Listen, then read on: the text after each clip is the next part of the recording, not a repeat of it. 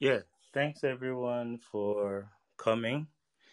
This program is basically to speak about what we're going through in the Middle Belt. Pardon the speakers. Most of them don't use Clubhouse, so they just had to download the app. So you could give them a few seconds, and they will be here. But yeah, the Middle Belt is going through a lot right now. The problem is that we don't have many of these people on social media that would really go into in-depth analysis of what is going through in the Middle Belt.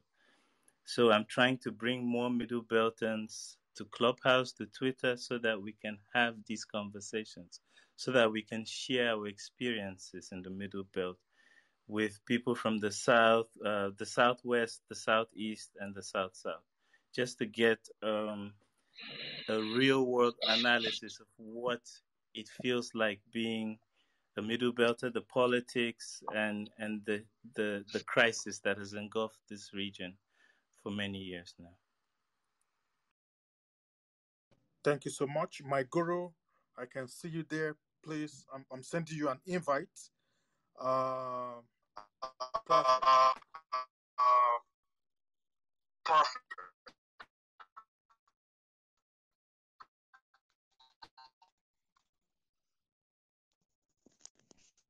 My guru, please mute your mic, please.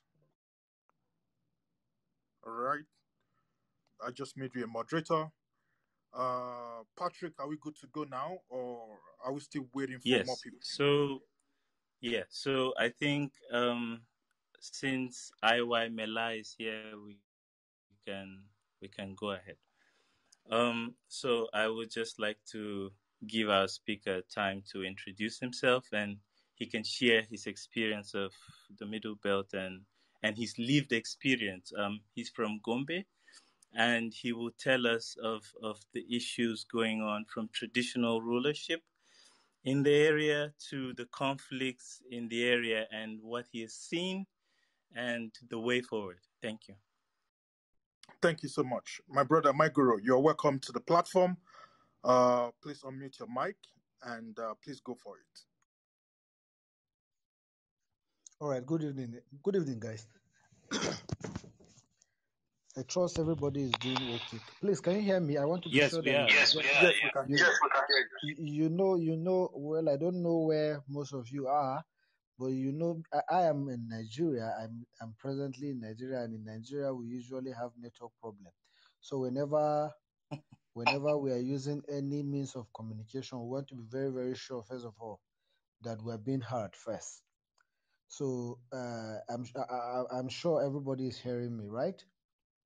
Yeah, we are. Yeah. At least those who can use their mic, I'm sure you guys can hear me. Loud and clear. Okay. First of all, my name actually is. Do you want us to record this session? You can go ahead. If you want to record it, there's no problem. You can go ahead and record it. There's nothing. Basically, what we will be dealing with today is an open secret. So it's not something that is so.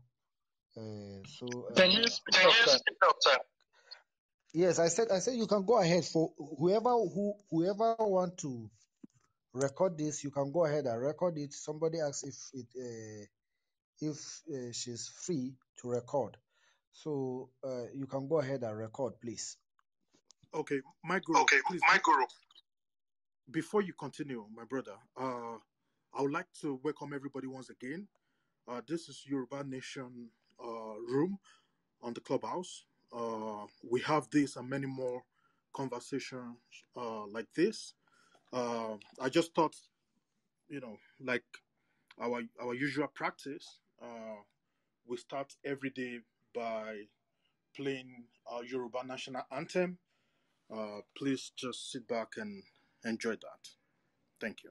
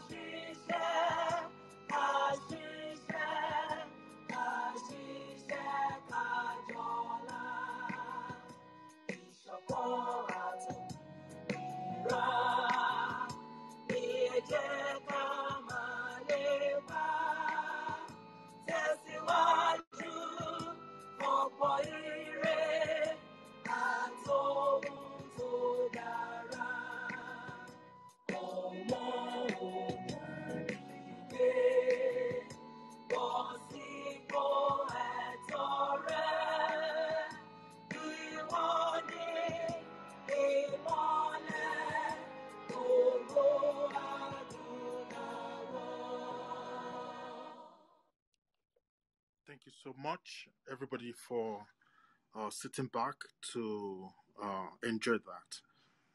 My brother, my guru, please go ahead. And please, everyone on the stage, do not disrupt the stage. And that goes to myself as well. Other moderators, if I interject or interrupt, please move me to the audience. And that goes to everyone else, please. And right now, I'm going to have to, I think we already did turn off the hand raising function. Once our speakers are done, we are going to open that up so other people can come up to the stage and speak. Thank you so much for your understanding. My brother, please go ahead.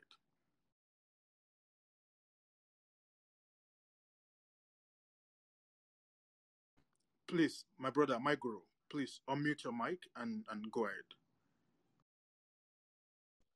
Okay, thank you very much. Can you hear me all? We can hear you loud and clear. Okay, thank you very much. Yeah. So basically, without much ado, we are actually going to be discussing the experience of the people who are known as the Middle Belt of Nigeria. I'm going to be talking from my own perspective. Just like any other, the situation with the Middle Belt is just like any other marginalization being experienced by other people in this country, including the supposed major ethnic groups in Nigeria. That's including the Igbos and the Yorubas, excluding the Hausa Fulani, because they are actually the ones doing this marginalization. So, the Middle Belt. First of all, I must clarify what constitutes the Middle Belt.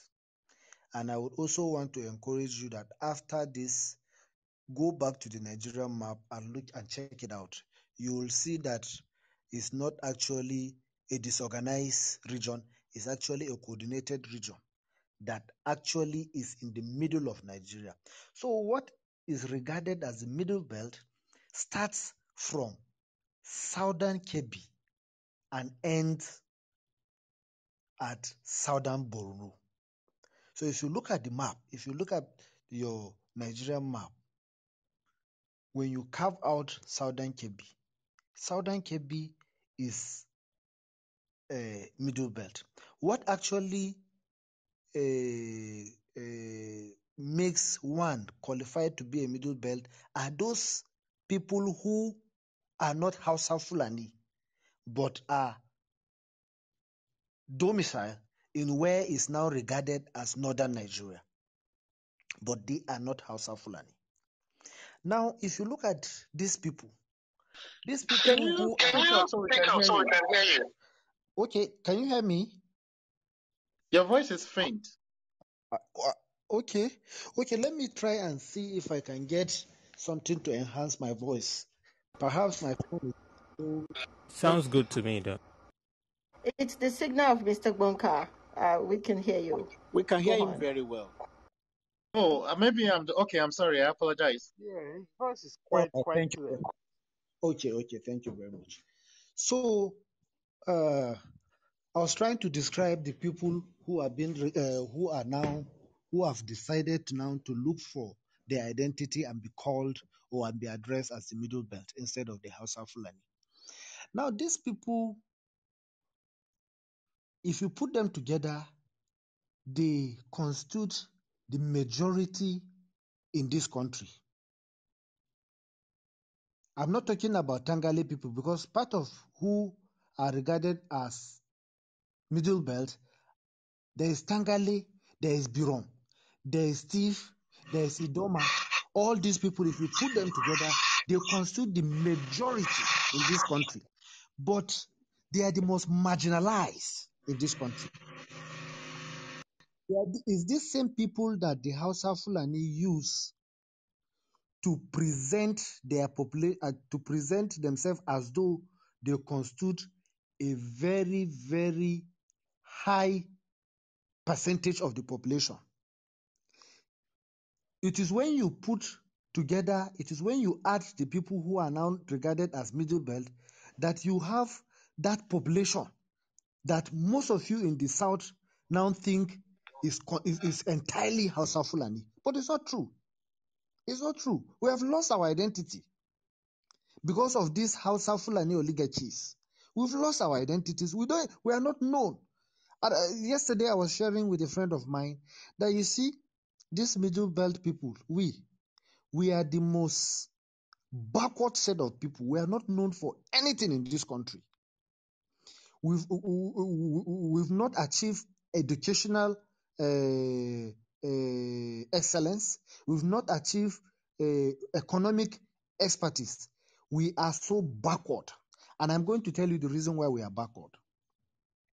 The problem, the sole problem of the middle belt, an average middle belt person, is his Christianity.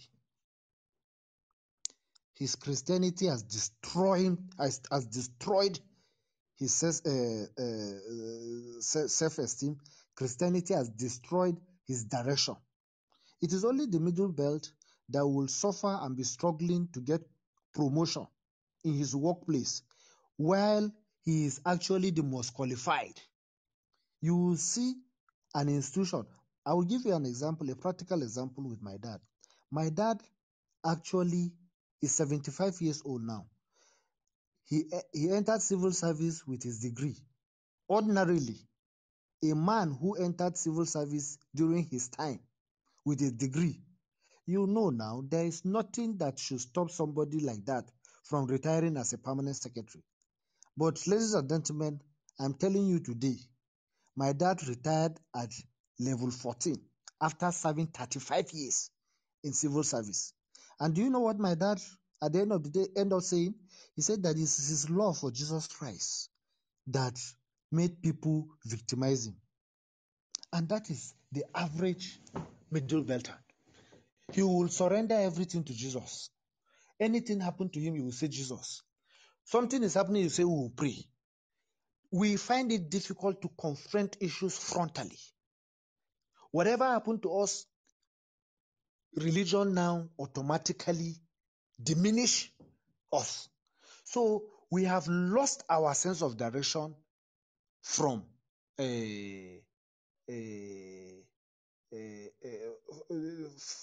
from doing or getting what is due to us in this country as a result of some of these things I'm highlighting. And now, the Hausa Fulani, very smart guys, they have now realized that these people who most of the time are the most intelligent in the society, you will see that this is an average middle belter that will go to school. Wherever you see middle belt, for instance, I will give an example with Gombe, where I come from. Southern Gombe constitutes the highest number of most educated people from Gombe State. Almost every house there, you will see a professor, you will see a lawyer. But they are the most backward economic. Anything that happened to them, you will not hear it. For instance, a couple of months ago, about two months, a village in my place, not very far from my village, was invaded, and the whole village was crushed. Everybody. In just 12 hours of attack, they cleared the village. The whole village was cleared. And you see, it's not because the people in the village are not so privileged. One of the former deputy governor of Gombe State comes from that village.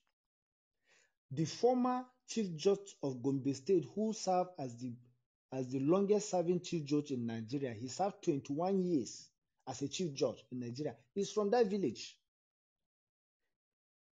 The immediate past secretary to the government of Gombe State is from that village.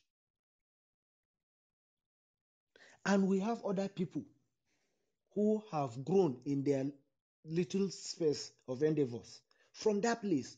but their village was cleared. I'm not talking about 10 years, 20 years ago. This thing is not up to 2 months ago. But most of you are not even aware. It will not happen something like this will not happen in Kano and you will not hear it. It's not possible. But my people will say that, we'll go and pray about it. We pray about everything.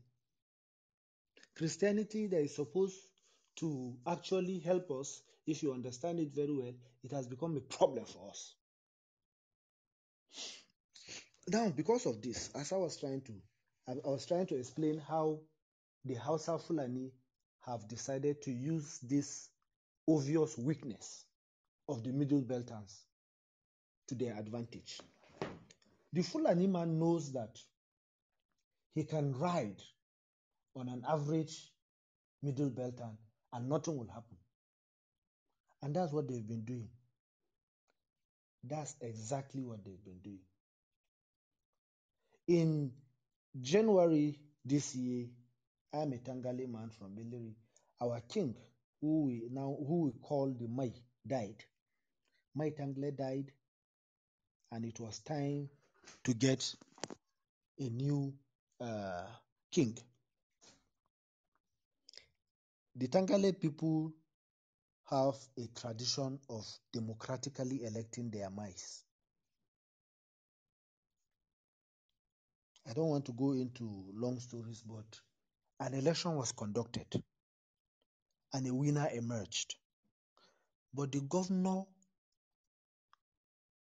has decided that he is not going to allow the winner to take the throne because of religion sentiments. And as I'm talking to you, the governor has appointed somebody other than the winner, a clear winner in that election. At the end of the day, some things happened, and then our people said no. They rejected the whole thing, came out, protest. In the course of the protest was hijacked, and eventually there was a bit of a crisis. It turned out to be violent. 2 mosques were burnt in Billiri town. And the next day, it was all over Twitter, justice for Billiri Muslims. The issue now turned from a traditional issue to a religious issue. And this, with due respect to those of us who are Muslims, the Muslims, the political elites in Nigeria, especially in the north, now they use ethnicity when they are talking about the entire country, and they now use religion when it is a northern issue.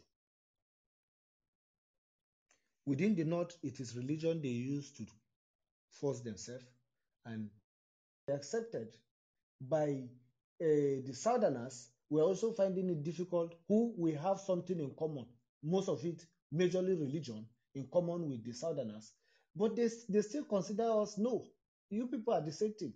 And the same thing in the north, no, you people are not with us. You people are whatever it is they will call us. Some of the things you people will not understand is in Hausa. It can be properly described in Hausa. Arne. Okay, one of us know it. They call us Arne, all sort of names. So you see, that is the situation of the Hausa Fulani man. I was discussing with a friend of mine the other day, and then he's telling me how Igbo people will go and then they will leave us. I say, see, my brother, if this country, if Biafra should go, it's not only Biafra that will go. This country will divide into several parts. You will not even believe it.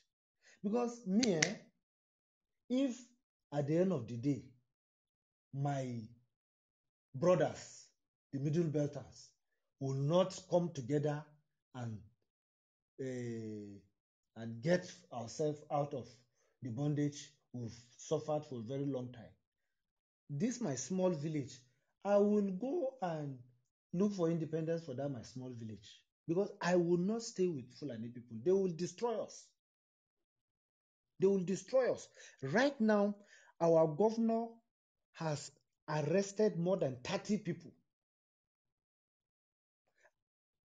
just because he wants to crush the entire place. Because we have refused to accept his own king, who lost at the election and who is a Muslim. But you see, the issue was not a Muslim-Christian issue from the beginning.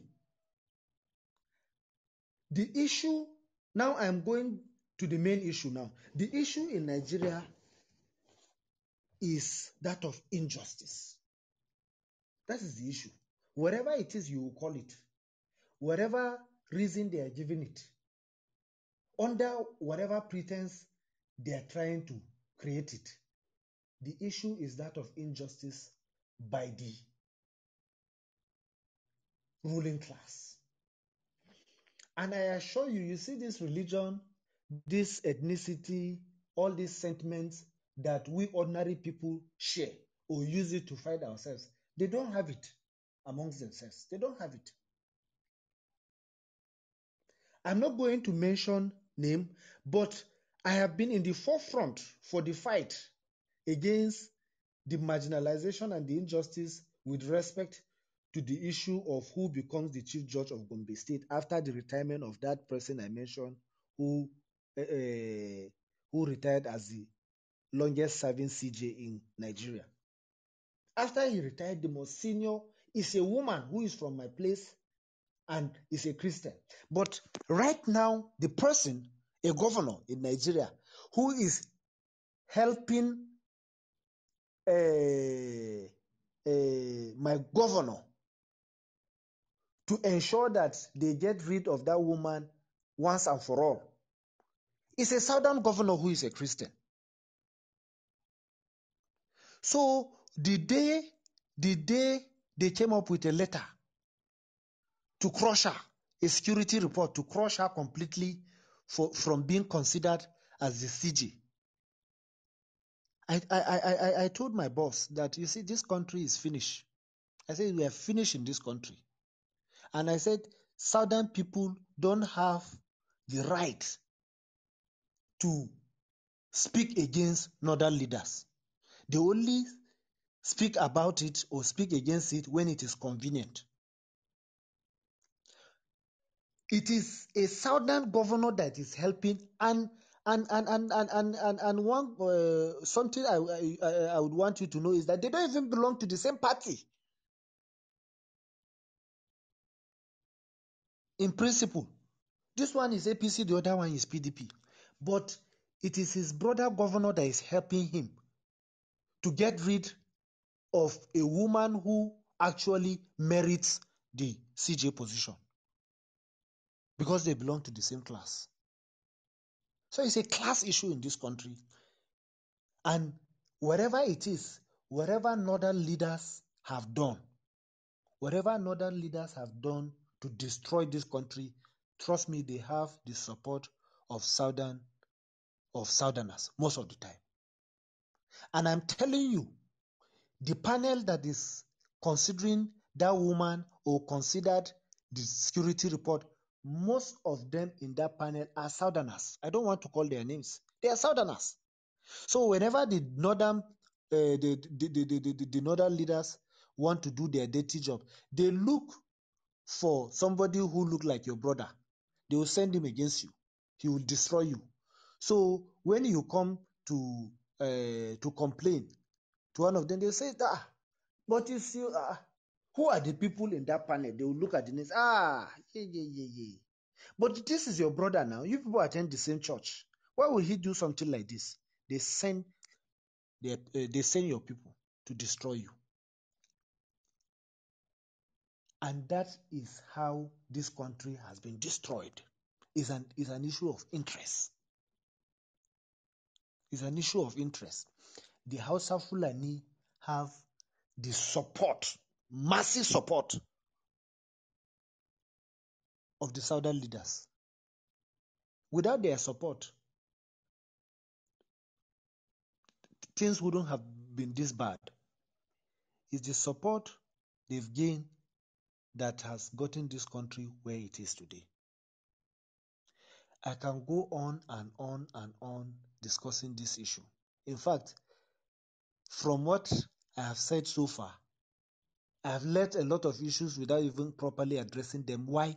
Because the issues are so much.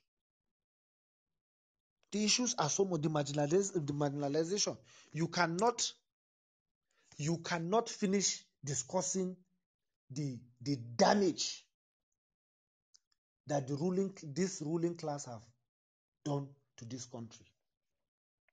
And at the end of the day, whenever a discussion of this nature is going on, at the end of the day, we also try to convince ourselves at the end of the day, after we finish ranting, after we finish discussing the issue, then we will now convince ourselves that there is nothing we can do about it. Then we will go to bed depressed. But I want to tell you people that there is something we can do about it. There is something we can do about it. Whatever it is people want you to believe, I want you to know that there is something we can do about it. And it happened. It's not something that is strange. It's not something that is rocket science, or it's not something that has not happened before in this country. It was the people of Nigeria that removed President Goodluck Jonathan. It was the people of Nigeria. Whatever it is you are going to tell me is the people of Nigeria. The president has enormous power to crush people only when the people allow it. There is no government, no matter how wicked.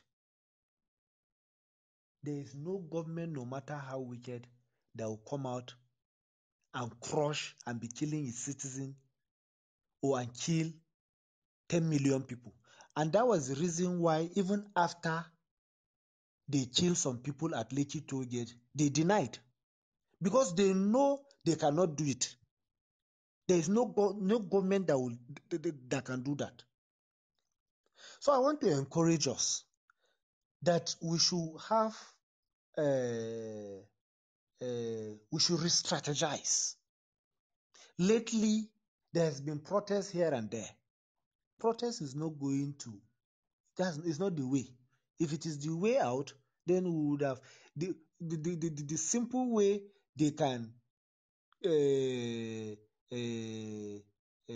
destroy or spoil or scatter the place is just go to one koro, get people that smoke igbo there, pay them 5k, which 5k, 1k.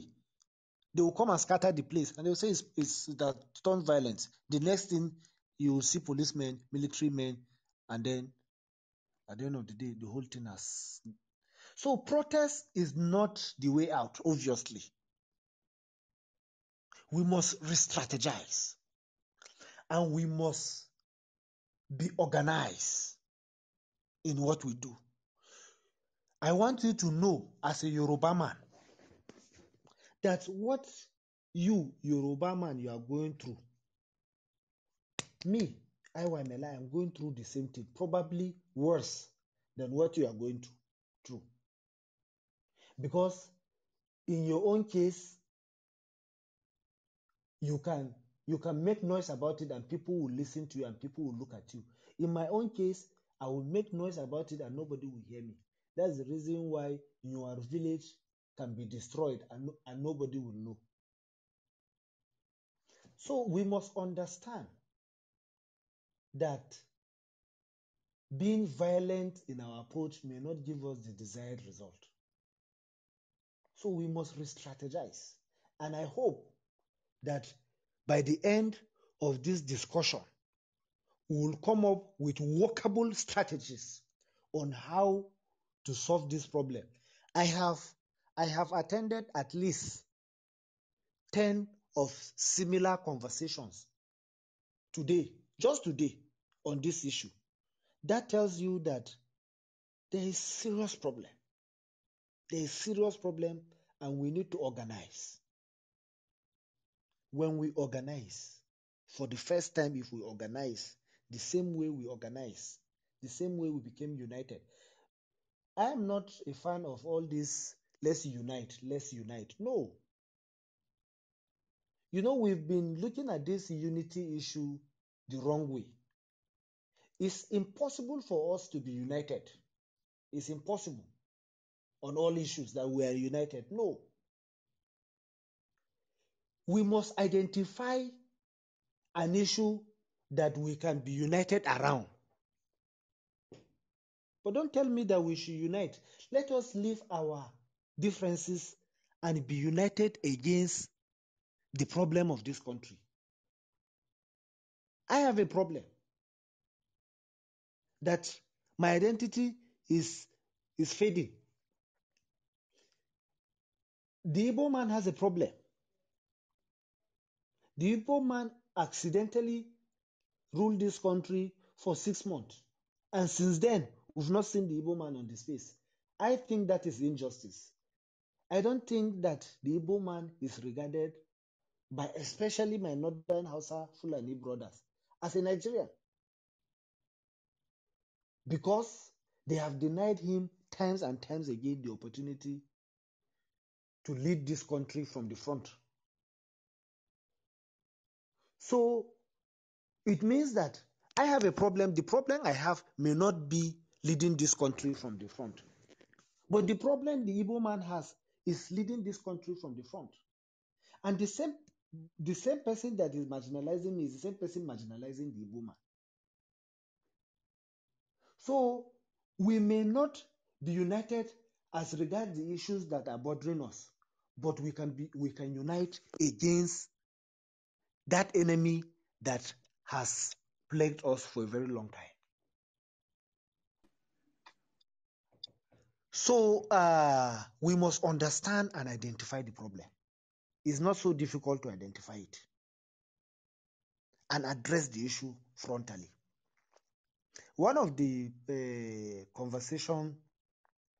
one of the platform that was discussing something similar today, Mr. Dele was there, and he said that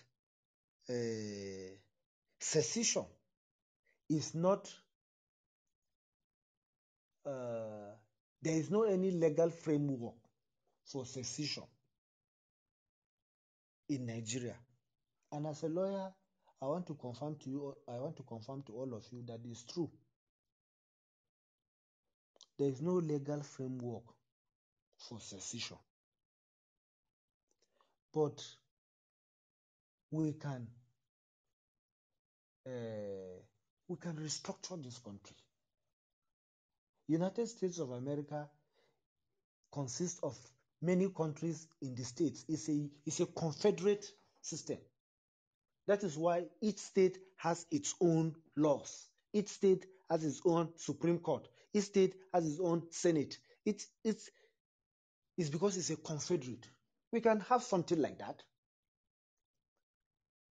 But we must know.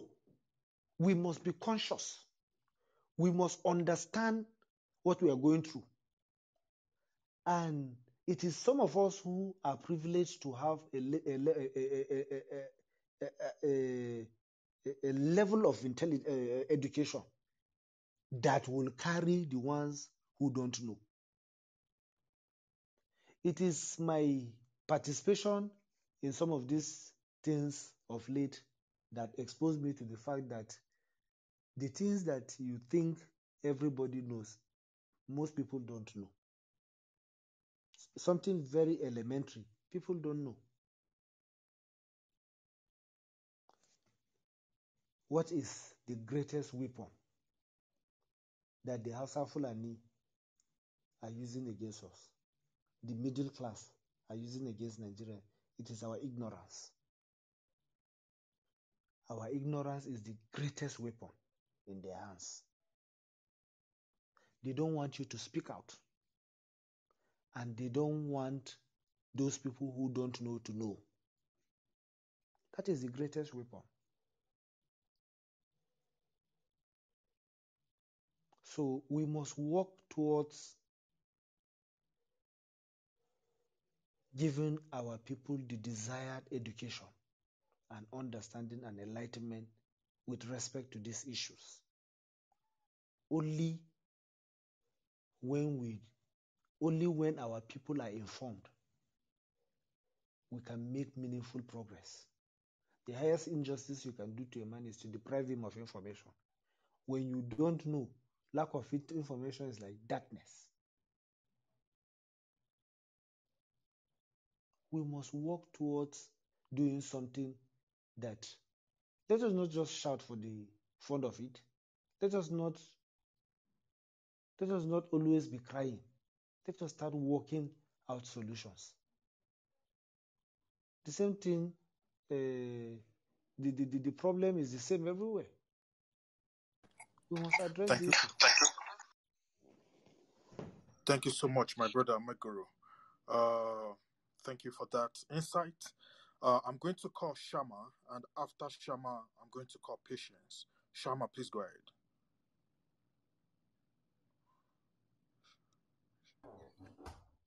Yeah, hello. Yep, we can hear you. All right. Good evening, everybody. Evening, morning, afternoon. Please speak louder, please.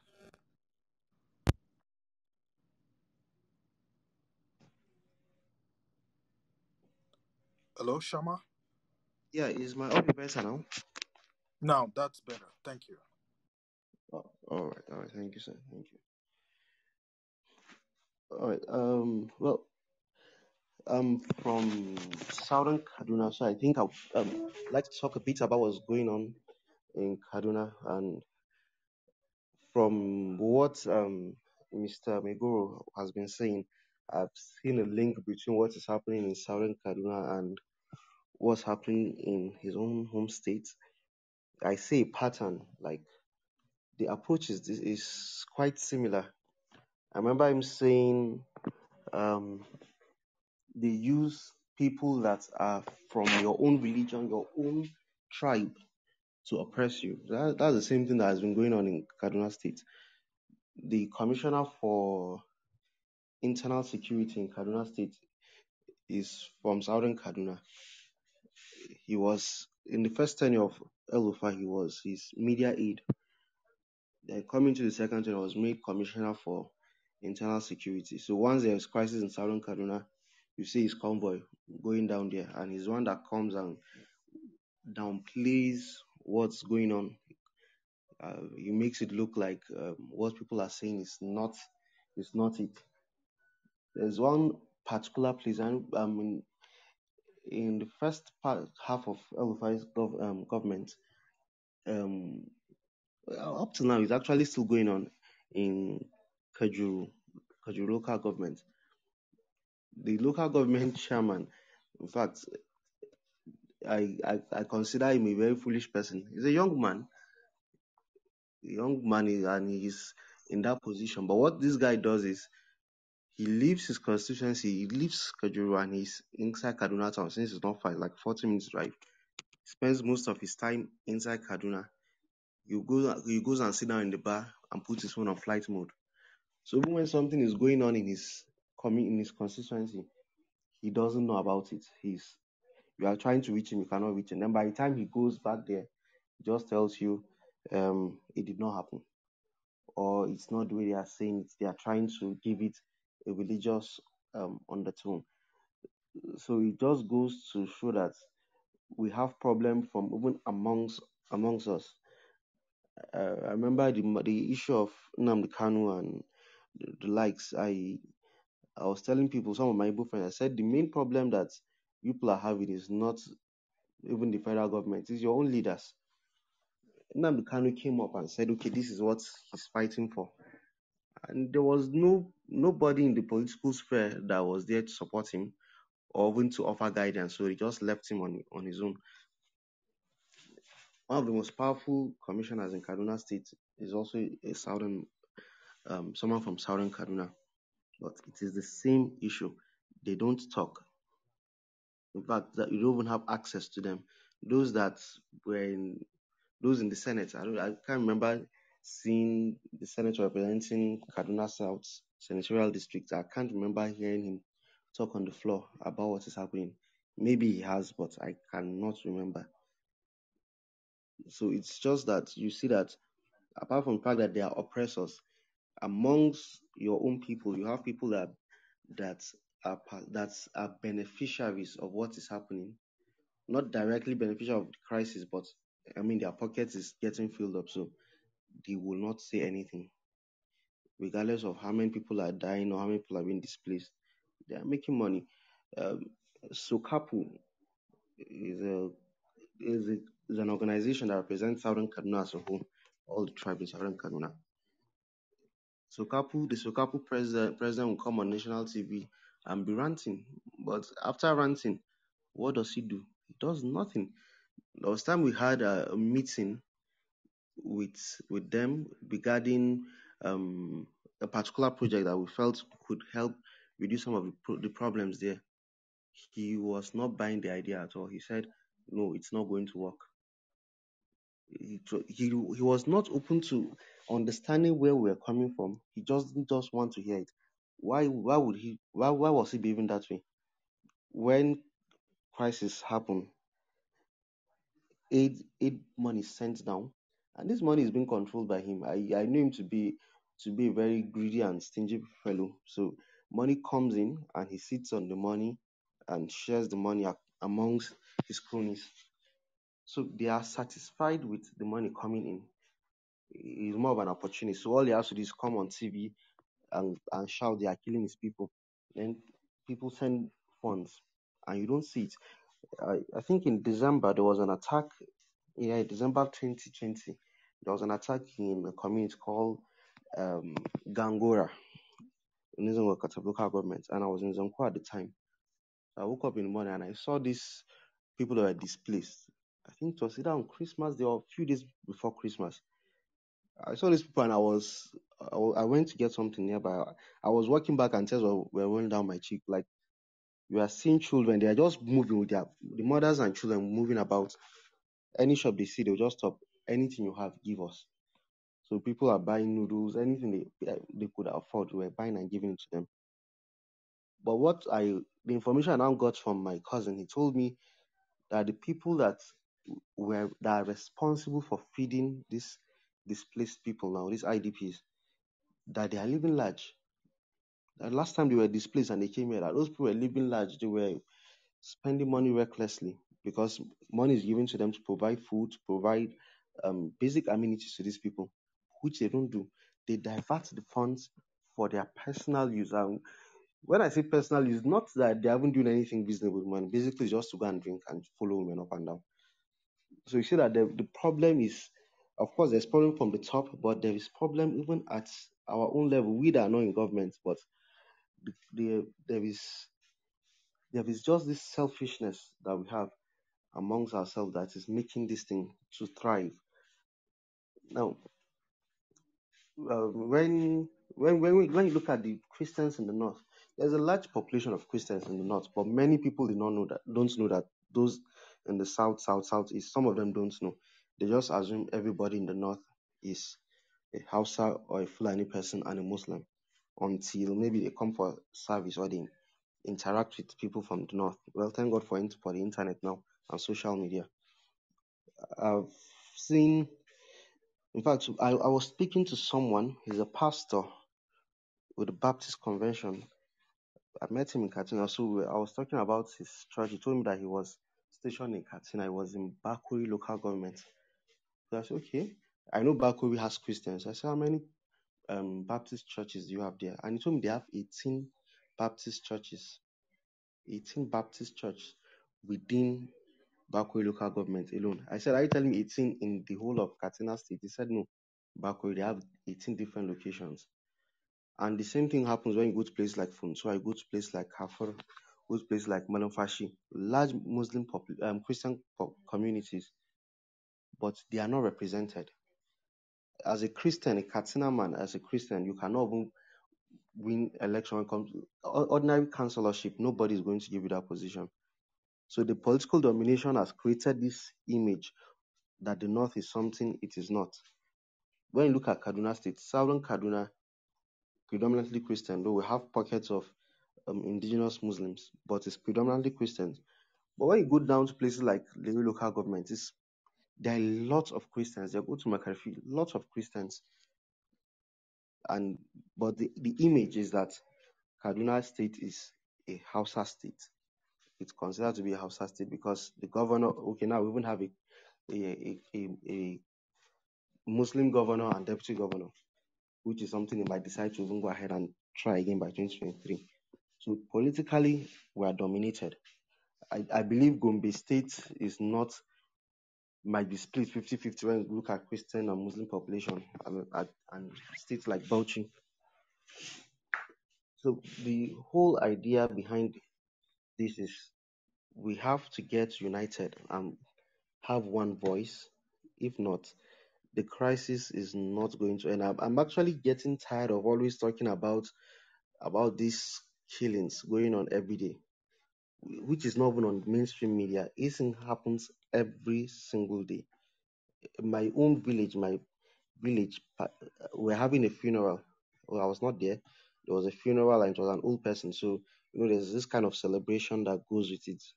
In the night, towards evening, next thing, people came in with guns and started shooting. I think about 3 people were killed. So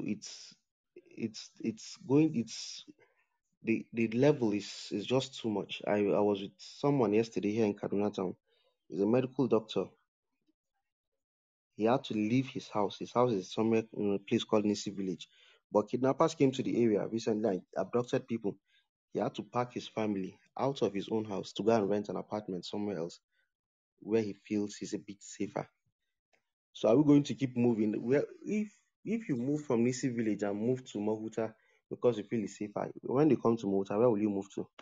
You move to Bernawa. I mean, there was an attack sometime last year or early this year in a place called Meguro, which is inside the town here, where you assume if they attack, there's nowhere to escape. But they came in, did what they wanted to do, and they left.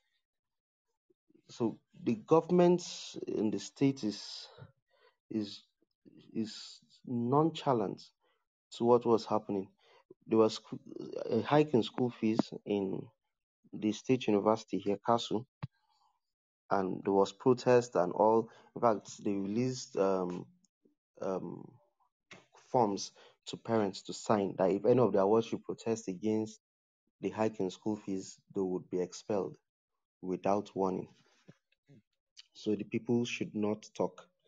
These are the same parents that some of them have lost their houses because El-Rufai is demolishing to build road without getting any reasonable compensation. Some of them have lost their jobs because El-Rufai is trying to reduce the size of the civil service. Then you are now raising the school fees. How are these parents supposed to pay?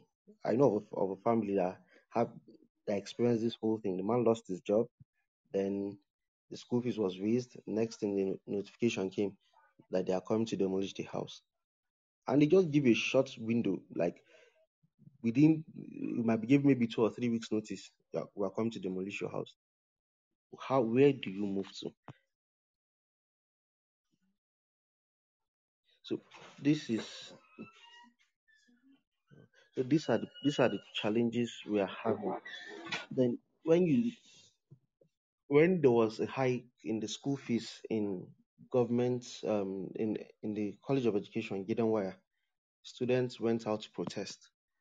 These students were greeted with guns. I think 3 people lost their lives that day because they were protesting a hike in school fees. So, and the governor does not take responsibility.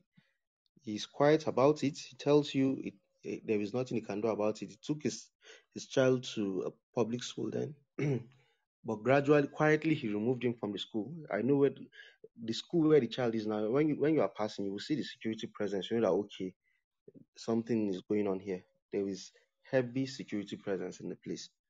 He's protecting his child. But who protects the child of the masses? Who protects ordinary citizens?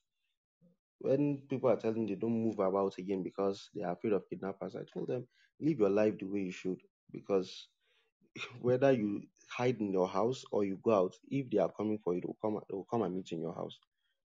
So the only way you can guarantee your safety now is by prayers. We pray to the God of Israel to protect us. Even Israel don't depend on God that much, but we have no other option. That's the only thing we have to fall back on. It's a This evening I was coming in from town and I was seeing cows everywhere. At some point I was complaining, why are there cows everywhere? Goningo Abuja Junction, I saw a herd of cows coming towards Pojo. I saw cows. I was like, what's happening? And this is evening, 7 p.m., and there are cows everywhere. In a sane society, we should not be looking for space, sharing space with cows on the road. Motorists will have to wait for cows to finish crossing before they can move. It doesn't make any sense. When we hear the phrase House of Fulani, the funny thing is that the Hausa people and the Fulani people are two different people. There is really no such thing technically as Hausa Fulani. They are not together, they are different. They don't, in most cases, they don't even like intermarrying. If you're Hausa man wants to marry a Fulani person, there's always issues like, no, we don't want it. You have to marry a Fulani person or Hausa to Hausa. But they use that name, Hausa Fulani, to present a picture that they are bigger than what they are and achieve their political goals. But then when you now look at the people that are supposed to, this guy, Mr. Megiru made a My brother statement saying, Shama, yes, sir. can you please wrap up in 2 minutes? Thank you. All right, sir. Yeah, Mr. James said something about the problem of Middle Belters being religion. To an extent, it's actually a problem because I know that there are times you talk to people here, and when you are trying to profile solutions, the only thing you hear from our parents and our uncles is, the only thing to do is to pray. Only God can save us. But God has given. There's a place for prayer and there's a place for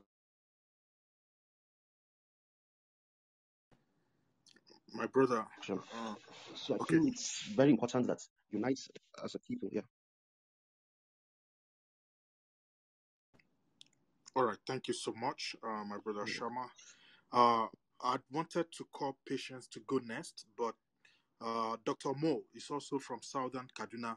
So I'm going to give you 10 minutes, Dr. Mo, between 5 to 10 minutes, actually.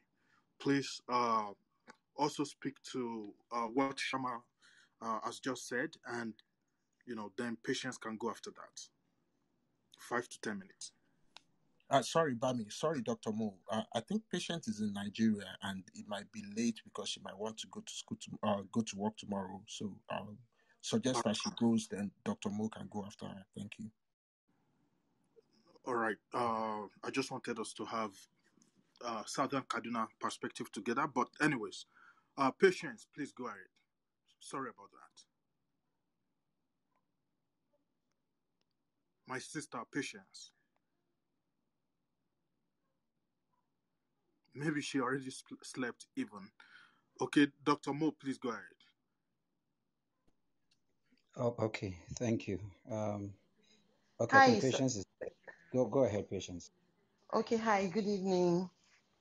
All right, I'm actually from Kogi State, so that's in the Middle Belt, and I've been opportune to live in Jos, Makodi, that Benue State, which are all Middle Belton states. I think the major problem we have in the Middle Belt is not even the religion. Too much diversity in the Middle Belt. They say Nigeria has about 250 ethnic groups. I'm sure more than half of those ethnic groups, or even 3/4 of them, are in the Middle Belt. Take Plateau State, for instance. You get to every local government in Plateau State, and there's a different language. And there's division within those languages. So there's no unity in the Middle Belt. For us to come together to be a force against maybe the northerners, it's going to be very tough. In Kogi State, it's either you're saying, okay, I'm Igala or I'm Igbira or I'm Basange. There's a part of Kogi State that speaks Yoruba, but they don't even affiliate themselves with the Yorubas. So that's the issue with the Middle Belt. The division is so much, and this has made us not to have an identity. In the Middle Belt, you come and then we're speaking Hausa as our language. We want to communicate generally. You're speaking Hausa, so you're lost. And you're speaking Hausa, you're not accepted by the core Northerners, and then you're trying to have their identity when they don't recognize you. So these are like the issues we have. I even think that our Christianity is just one of the factors that actually even binds us together. If you take out that Christianity that because okay, when you come, so oh, you're a Christian and everything, that brings us together. But when you take that out, it's a whole lot of division. And then there's fight here. This local government is fighting each other. You bring in a governor does road to only his place. Then the other people are fighting. So how can the middle belt say, okay, we are producing one person to go maybe on the national level to fight for? I don't see that ever happening in this country. It won't happen. The middle belt is too divided. The only thing is, if Nigeria ever happens to divide, we'll just find a place to bind ourselves. The good thing is the river Niger, or no, the rivers in Nigeria actually like geographically divided us out of the north. So if Nigeria has to separate someday, we'll probably find ourselves in the south. But before then, we need to actually find leaders, people that we can put forth to fight and give us an identity. Apart from David Mark, who was one time Senate president, I don't remember anybody in the north, in the middle belt, actually holding power, which actually still comes to that division. Even the David Mark, the only development he brought to his place is the road in front of his house. He takes a helicopter to Benue State, and then from there he just drives into his house. There's no development. Nobody in Benue State can say, "Oh, this is what David Mark did." He's the longest serving senator, and then he was a Senate president for how many terms? But the North, what they have is unity. They are too united in the North. You can't break them. The religion, the language they speak binds them together. I live in Lagos. The moment you see a Hausa man and you just greet him, Senu, that's all. He has seen a brother. But you go to an office and you say, "Oh, I'm Birom," and then the person that is there, that is Tarok, is looking at you like, "I don't know you." So that's something that we need. I don't know if it's something that we need to teach our children or growing up. I don't know how we can send that message out. The middle belt needs to have an identity, and we need to be united and stop discriminating. Okay, this person is from here. Even in the same local government, you see somebody will say, "Oh, I'm from this part of this local government, I'm from this part of this local government." But you go to the north, Fulani Hausa, like somebody said, they're not even so many. But because they come together and say, "Oh, well, Hausa Fulanis," it now looks like there are so many of them. And that's unity. That's what unity does to you as a country. If your people cannot come together with one voice to say, "Oh, this, and that," see what is happening in Kaduna. Because there's division. Oh, this one say I'm Northern Kaduna. Oh, I'm Southern Kaduna. And whatever happens to Southern Kaduna, the people in Northern Kaduna don't care. That Southern Kaduna, there are so many languages, Kagoro, Chip. I don't know. There are so many languages. So there's still that division. We need to come together as they say, like a broom. The broom is stronger as. Can you guys hear me? Yes, please. Loud and clear. Okay. Okay, good. So we're supposed to come together as a broom. You can break a stick of broom, but you cannot break a bunch of broom. And that's why we don't place anywhere in the society. You go to parastatals, they are hardly top officials of those parastatals that are middle belters. Hardly. I don't remember any Igala man, and even if an Igala man gets there, they'll use juju and kill him. That's what we do. So I don't know the unit. I don't know when or how the unit and the middle belt is going to be united. It's going to be a tough job. We only pray that we don't get lost in the whole madness that is happening in the country, because nobody cares about us. The South doesn't care about us. The North doesn't care about us. Even we, the middle belters, don't care about each other. So Please wrap up in a minute, please. yeah, it's really, I think that's just all I have to say. And I hope we get it right someday, and then we're able to grow from wherever we are. All right. Thank you so much, my sister. I just want to say that we care about you guys in the Belton part of Nigeria, and that is why we're giving you guys this platform to speak up so people can understand where you are all coming from. No, I'll just go to Dr. Mo, and please, between 5 to 10 minutes. Dr. Mo.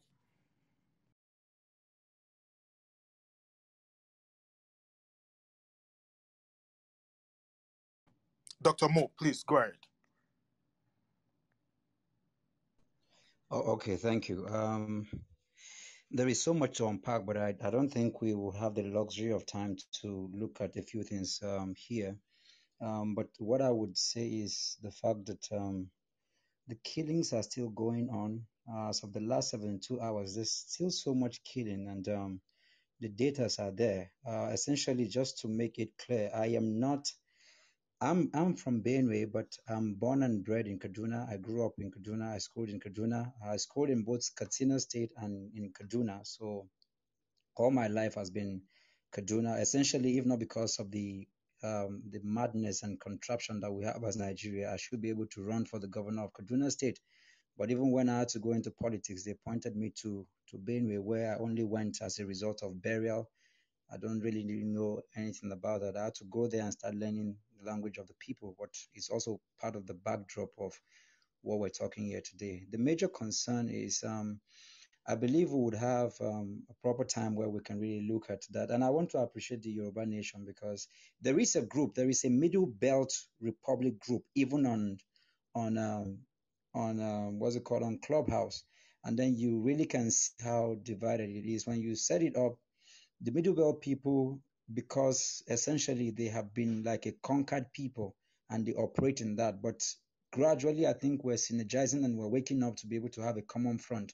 And the reason why we haven't even divided as a nation is because the Middle Belt people, who are essentially the belt that are within this geopolitical zone and geographical zone, are the ones really holding up why this country hasn't gone aflame. If anything, if there's a synergy, the way the Igbo people are or the Yoruba people are, if the Middle Belt could come together like that, I can assure you by now we wouldn't have a nation. But because that hasn't happened, and the reason why that hasn't happened is because of the too many languages that ethnic groups that are bordered around this belt, but it's important for me to just state here the fact that the killings are still going on. I gave a report just a few hours ago in certain platform where I said that about 215 houses were razed to the ground in southern Kaduna, 33 people were killed, and it's, as we're talking right now, people are in fear. I was trying to get people like Aidu Mekori and Alheri, who is the daughter of the chief of Adara that was imprisoned by El-Rufai for almost 90 days before they were released. We'll create a platform where they can come here because part of the work that I'm doing, I work closely with the former bishop in southern Kaduna. Is called Bishop Bogobri. Shortly before he died, I also work with Major Asake. These are part of the people who were working sincerely and working hard under Sokapo. I work with them directly. Unfortunately, these two people are not here anymore. How they died were very mysterious, and they keep killing the people. That's why people like Audume Korea are not there anymore. I recounted my story a few weeks ago or days ago where I spoke about how in Lemu Road, for those of us who know Kakuri area, going to the Ekwa Church, I mean, that was about what? Maybe 15 or 14 or 15, where we came into the church and the pastor was hacked into bits in church. And that was my first encounter with just seeing dead bodies littered all around in the church, and this is our reality. The killings have continued. They've continued to use all kinds of means, and like I mentioned, like the other speaker was talking about, it will be very difficult since the existence of Kaduna as a state. It was a mistake that Yakowa became the governor, and that was because Namadi Sambo had to go and vice GEJ, and even at that, he was still killed. To show the level of madness that these people are on. They are not going to stop until they make sure that they empty southern Kaduna completely. It's pogrom that is going on. This is complete madness that is going on. Every other thing that we're talking about, can it be stopped? Yes, it can be stopped, but it can never be stopped without the support of the Southern people. And this is why it's important for us to be in platform like this to tell you exactly what is happening. As we're speaking right now, people are there. I mean, you're talking about it's the I don't even blame the people. Yeah, I mean they have their internal crisis and all of that where they carry money. Even the people that are they're giving them money to help the IDP camps, even they themselves, look at them. These are people that cannot even move by themselves. If so, that money that you are giving to them, poverty, it's been weaponized to the point that the whole place has been completely weaponized by poverty. That you can't even be blaming the people that are carrying the money because even they themselves, they need to survive. Major Sake could not, a major general in the Nigerian army, before he died, he could not even buy fuel from Kaduna to come to Abuja. And then you give that kind of person money to give to the children in the IDPs. That's the kind of poverty that is going on there.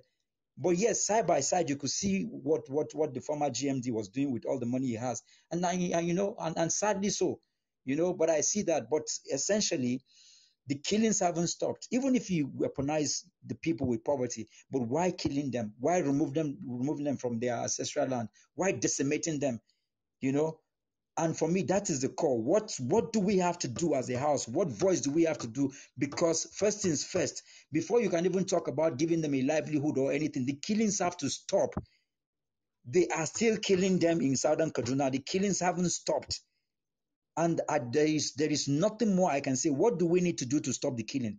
Because any historical background or anything I'm going to say right now will make no meaning until the killings can stop. Thank you. Thank you so much. My brother, Dosh, please go ahead.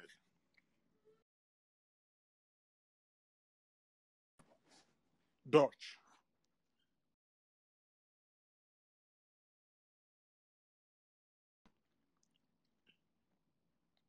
My Dosh just got. Okay, Patrick. I can go ahead and speak. I think there's so much that I have gotten from this conversation that we're having. The first one is basically that the harpies, and you see that's why it's so important that we had that we had that clubhouse group the other day where we talked about the harpies amongst us, making reference to a lot of people, the enemy within, where you have a lot of internal people that you cannot trust and that will betray you and all that. It's part of what we're going through in the Middle Belt. We have to be we need to have strategic reactions. We have to have strategies in place to curb issues like that, like this, because they're definitely going to use this elite against us in any movement that we start. That's the first thing I drew out of what the past speaker said. And the second one is that the world needs to hear us. You see, all these killings that are going on, nobody knows about them. And that's why these killings continue coming. I mean, they keep increasing because nobody knows. Nobody is hearing about this. We need to blow this up. We have killings in Igongong. Are we blowing this up? Is the international people from other countries, are they aware about this? Even within our country, we have killings in the Middle Belt, Gombe, Plateau, Kaduna. What are we doing? We need to set up channels to blow this up, photos, because this thing, we don't even value human life at the moment. This thing needs to go mainstream. That's what I took from this. The third thing I took from the past speakers is that if you keep running, they will still keep closing you up. In Kaduna, many people have relocated and they're still going to relocate and the killings will start. We see this in Jos. If you run, they will come. We have seen this in Jos. People are running from Jos North to Jos South. Is the killings not coming into Jos South now? Will you stay and fight? Will you, if they take you to the sea, you don't have anything. They would drown you out. You have to stay and fight.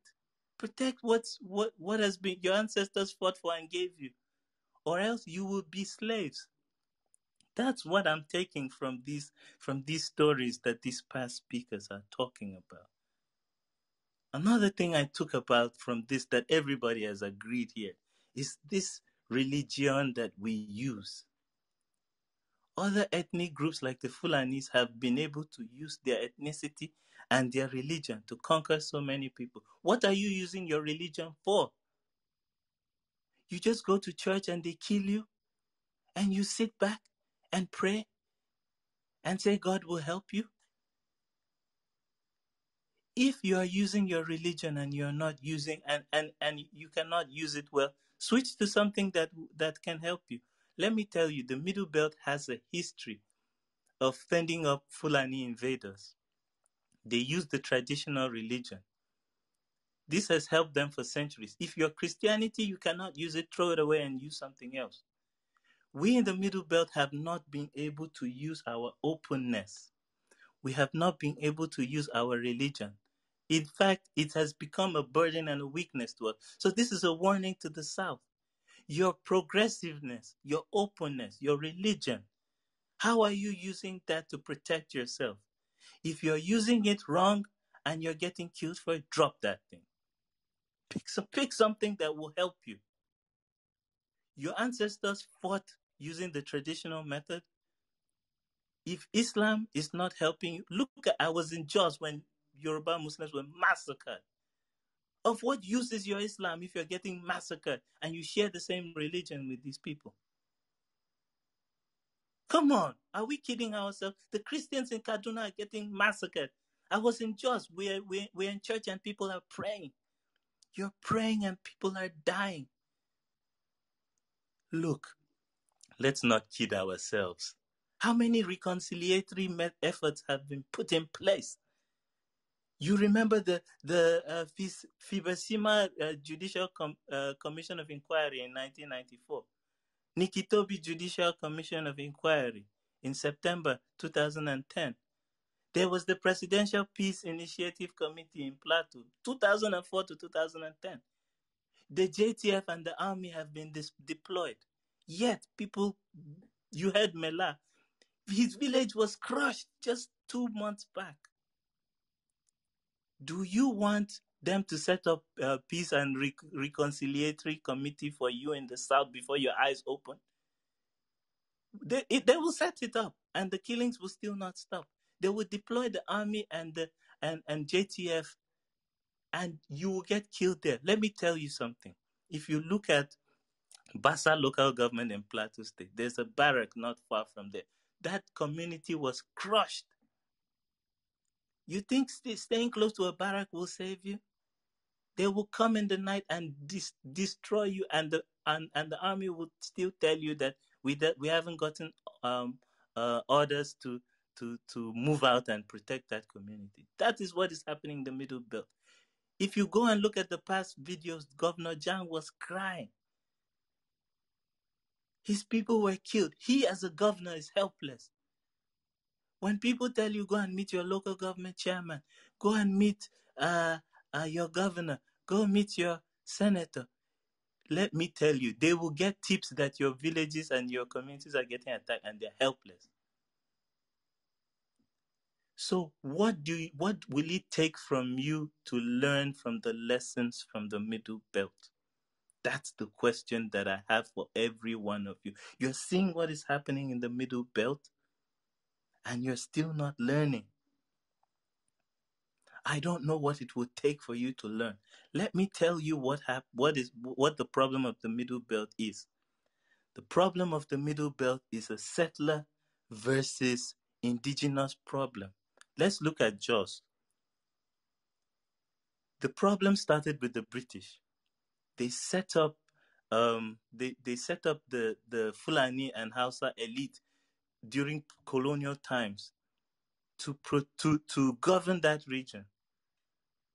Mind you, Plateau State was never conquered during Danfodio, so we don't have that, and that's why the out of 17 local governments, we have close to 15, 16 that are Christian in Plateau State. But yet the British are the ones who caused it. So when you're running to the British, you're knocking on whatever number 19 Downing Street. Have in mind that these people are co-conspirators. They put the Fulani over that region. And let me tell you, immediately during 1912, they started building, there was mining in that region, and that was when the Hausa settled there. As early as when the Hausa settled there, they started, they elected their leader.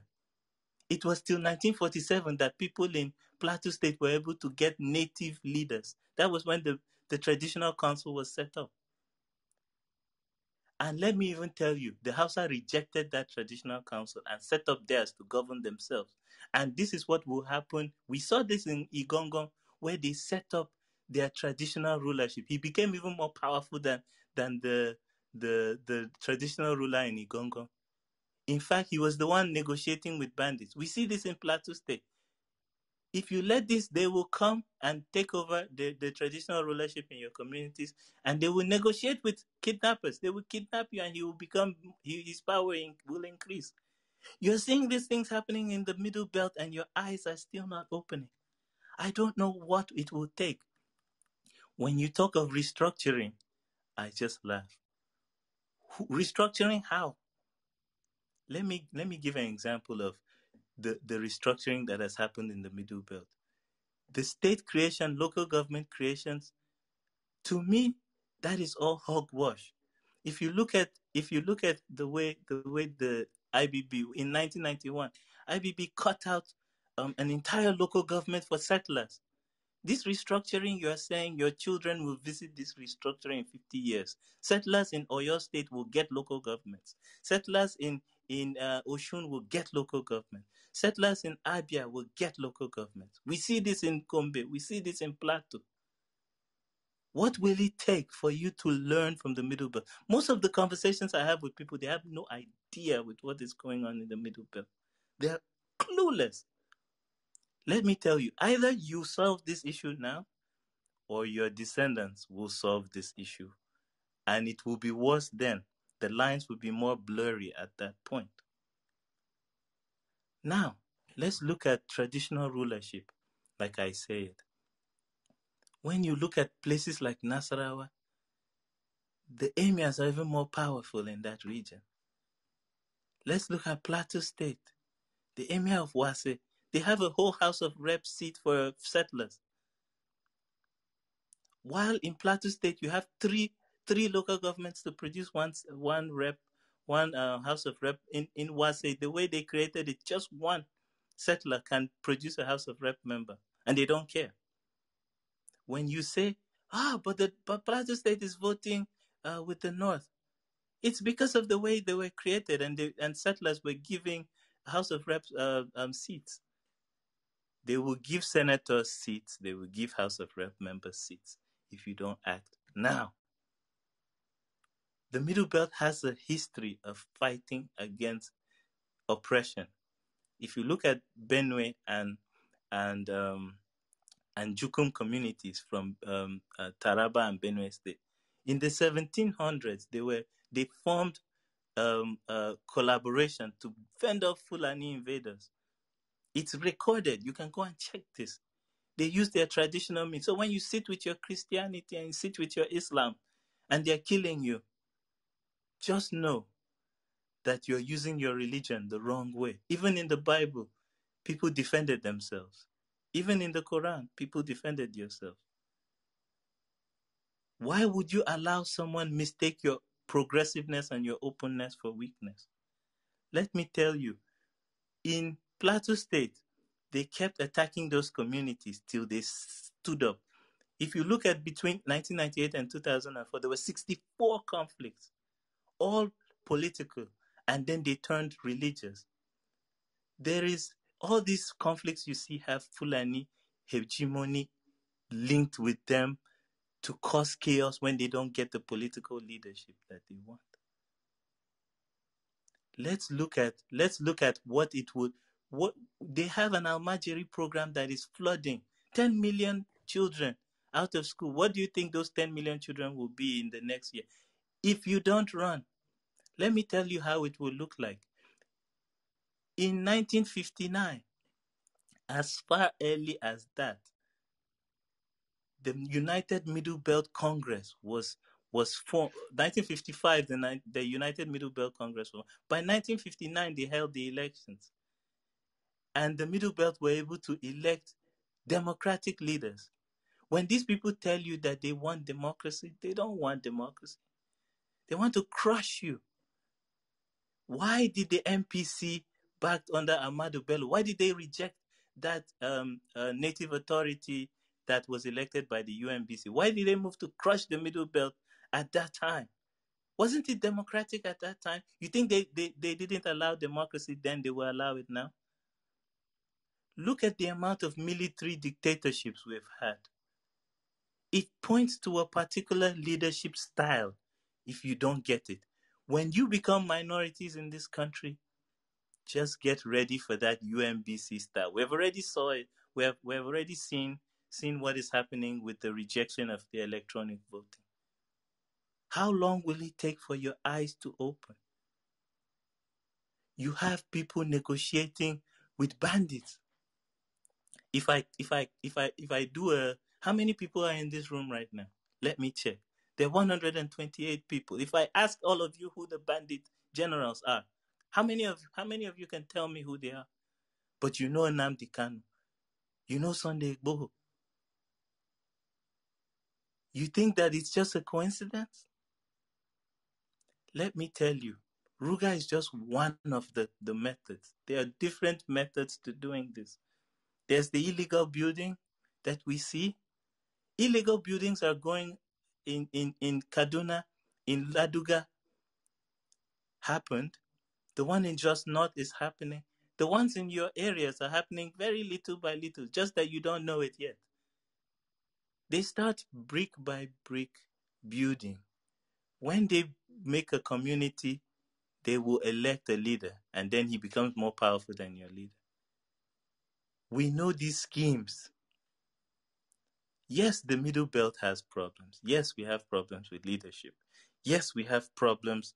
We can't even sit in the same room with each other. But let me tell you what unites the Middle Belt.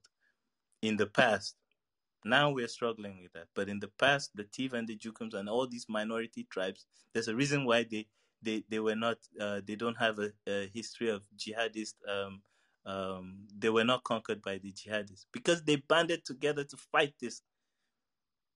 If we in the Middle Belt do not band up to fight this, we will be crushed.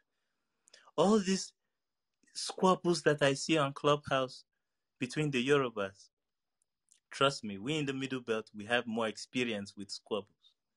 If you don't band together, you will be annihilated. The Igbos, this progressiveness, will it be your downfall? How long will it take for you to get the message? The message is loud and clear that the restructuring that is promised to you is feudal restructuring. You think that the restructuring you have in your mind is what will be given to you? The major issues here is land. We were in groups where Fulanis from Guinea said that no land is anybody's. Everybody came and met the land. When you meet a Fulani person, he tells you the century that your parents migrated. He will tell you, you moved here in the 9th century. You moved here in the 7th century. Isn't that what is happening? Open Daily Trust. You will see the Benue Valley when Benue people came there. You will see the time they will say that Plateau people came to that land. Now it's happening with the Yorubas. They started saying that the year they migrated. They don't think that land is owned by anybody. Land is free for all. For you to save your land, you have to understand who you're dealing with. We all know the Pulaco Code and what it stands for. Ethnic superiority. You are not dealing with someone who even views you like a human being. I want everybody in this house, in this group, to go and check what the Pulaco Code means. Let me even tell you, When you resist, the tactics change. The tactics never remain the same. In Plateau State, most of the communities that were attacked in 98 to 2008, they were decimated and they stood up to fight. What happened after then? That was when bomb blasts started happening. I survived the bomb blast just by the whiskers. I was going in the main market, and then I said, I was going with my friend, and then I just changed my mind and that I was hungry and I was going home. That was how I survived. And that's why I'm giving you that message. You think that these herder attacks will be confined to herder attacks? By the time you rise up, they will change to bomb blast or something else. When you hear of bomb blast in the Middle Belt, what do you think? It's because people have started arming themselves to resist. They switch the tactics. You have to be dynamic in your thought process and in your actions, or else more people will continue to die. Look at local governments like Barkin Ladi, like Shendam in Plateau State being decimated. Do you know how many IDP camps are in the Middle Belt? 3 million. And we're still praying in the Middle Belt, asking God. If you go to all our churches, people are seeing visions and praying while we're being killed. When I come on Clubhouse and I see people saying, "You're calling for war, you're calling for war," do not call for war. Aren't we at war? Almost 10 million internally displaced persons in Nigeria. There's a statistic that even Sudan, that was fighting for 40 years, has 2.5 million people. How long before you guys realize that we are at war? Communities in Gombe are being crushed. Do you remember the Dogona Hawa incident? Ratsat and Zot in Plateau State? You may not. They decimated, they crushed that village. Let me ask you, why is it that bandit attacks, herder attacks somehow align with political motivations? There is a need to renegotiate this social contract. If we don't renegotiate this social contract, we will continue to die. Restructuring will not save you. They will restructure a new way to kill you. If you don't renegotiate the entire social contract, everything, if you restructure, what will you leave out the army's human rights abuses? Do you want us to go into that topic of the army killing people? We can go to that. We can go to the South and see how the army is decimating people there. If you restructure, how do you reform the rules of engagement between the military and civilians? How do you renegotiate traditional rulership? Let me tell you, there's lack of faith with even the military. So isn't it the military and the police that will protect you? You know the problems that we're facing with the military. When I start talking about these problems, there are so many. There are so many. Let me tell you another issue. Another issue is marriage. If you look at the communities in Benue State that have intermarried with Fulani, there are 3 local governments, Gwe, Guma, and Makodi. If you come to Plateau State, you see there are Nagutas and there are Fizeris. They intermarried with the Fulanis. These are the most affected communities. Most of them have Fulani relatives. Do you see the Fulanis opening groups to talk about the killings of those people? Those half-breeds, they don't even consider them as human beings. You think Yorubas intermarrying will save you? They will kill you.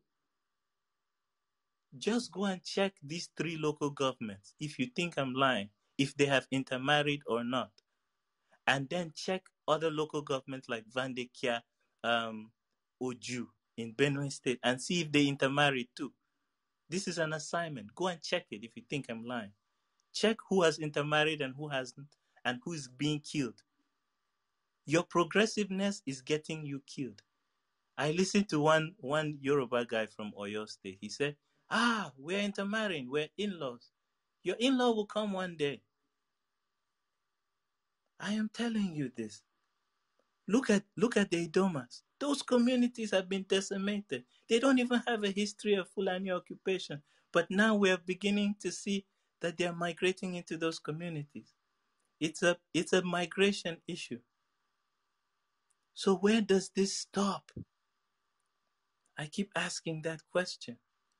Where does it stop? Your traditional rulerships are being diluted. They are going to set up traditional rulerships to rule themselves and say, go to hell with your rulerships. Let me tell you, I grew up in a place where they were the minority. They were the nicest people. Nicest people you can ever meet. Now that they're the majority in Just North, please go to Just North on a Friday and see if you would not die. They have already started in Edo State, in Benin. They block the road during prayers. You've seen that that is what happens when they become the majority. When people come on Clubhouse and say, I have friends that are Fulani. I also have friends that are Fulani. You think it's only you that has monopoly on friends? But I will tell you, this issue is not about minority friendship. It's about the Fulani oligarchy. If you cannot differentiate between Fulani, the normal average Fulani, and the Fulani oligarchy, then we need to take a 101 course with you. So when people are clamoring for self-determination, these are very valid claims. We have to be careful on how we won't invalidate these experiences. We need to go back to the spirituality of our forefathers. When our forefathers said we shouldn't intermarry, we thought they were tribalists, bigots. Look at what's happened, the fate of the Middle Beltons who are progressives and who have intermarried. When they said, when our father said that what a small guy cannot see, if he climb, an old man can see sitting down, a small boy will not see if he climbs a tree. We didn't know this. Let me tell you this. We have a history with these people from the Middle Belt pre-colonial. We have a history with these people colonial. We have a history post-colonial. What makes you think that all of a sudden in 2021 they will bury the hatchet and say, because you are who?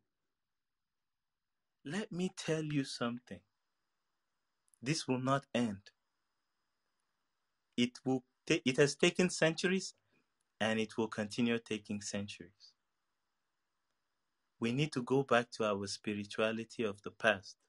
That is the only way. If you can use your current spirituality, Christianity, Islam, whatever, to fight this, fine and good. But at the moment, I'm not seeing that working in the South. I'm not seeing that working in the East. And certainly, I haven't seen that work in the Middle Belt. Thank you. Thank you so much. Wow, that was huge. Obirin, I'm going to have you speak for a minute or two before we go PTR. Thank you, Mr. Bami. Mr. Patrick, thank you very much for your wisdom, for your insight. Thank you. I'm sorry, sir. Bami, you should have asked for a round of applause before you even handed over. Yeah, my bad. Yeah. Thank you. Please, you all should